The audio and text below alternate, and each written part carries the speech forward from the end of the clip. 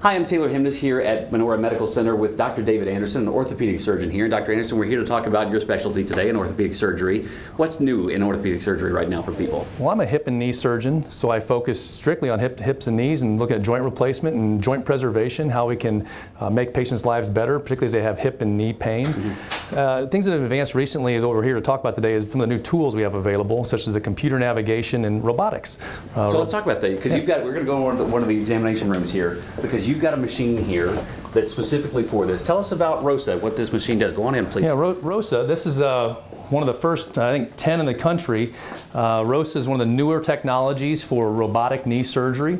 What we're able to do is get more precision and more accuracy. It gives the surgeon tremendous amounts of data to make that joint more natural feeling, which historically has been something we've really been working on to make patients so they can feel more natural and forget they had a knee replacement. Where does skills of surgery and surgeon meet robotics? How do those two marry in the actual procedure? You nailed it. You still have to have a skilled surgeon. You still have to have a surgeon who has lots of reps under their belt. The training that goes into putting the knee replacement in and understanding how a knee replacement works, that's still all surgeon. This again is just a tool that allows us to get incredibly more precise as we look at the three-dimensional anatomy. The benefit of ROSA is we also don't have to use CT scans. We don't use MRI or CT. This is all X-ray based. It gives us a three-dimensional view off of a two-dimensional X-ray because of the technology that's been available worldwide applied to this machine. Does it work just for the joints you're looking at, or is it kind of all orthopedic areas? Can it work for different types of patients? So it actually started out, ROSA, this technology started out in brain and spine surgery. Really? And so now if it's good enough for the neurosurgeons, we think it's good enough for hips and knees, obviously. Right. But it's starting out with a knee technology. We're building this off the knee technology. As that progresses over the next 5 to 10 years, it should move into other parts of the body. But right now we're focusing on, for my practice, knees.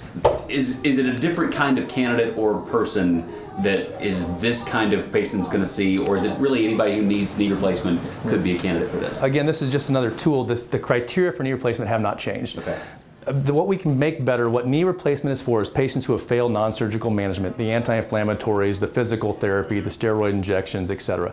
What a knee replacement is for the patient who has painful joints, so joint pain, stiffness, and deformity, meaning they can't straighten their leg all the way out or bend it all the way back, or getting bow-legged or knock-kneed. And recovery is still going to be the same based on these new tools, or are they faster now than they used to be? The recovery should be a bit quicker because all the work's done on the outside of the bone. We're not violating the inside of the bone with these types of technologies. Right. What you do is just part of what's being done here at Menorah. There's a whole new unit being built for this kind of surgery, right? We do. We have a new joint replacement and spine center coming up. I think 2020 is going to be the final build date. I think late 2020. That is going to be a center dedicated completely to hips, knees, and spine. It allows us to have a very dedicated team just for those specialties to make patients improve quicker, get them out of the hospital sooner, and get them back to life normal. Right here in the Kansas City area coming up, and one of the few places in the country that uses this particular kind of technology. We're one of the first here to do this. We're helping get this up and running. We have a lot of experience behind this. We're really excited about it. Perfect. Dr. Anderson, thank you so much for your time. Thank you. For Your Health Matters, I'm Taylor Himnes, 41 Action News.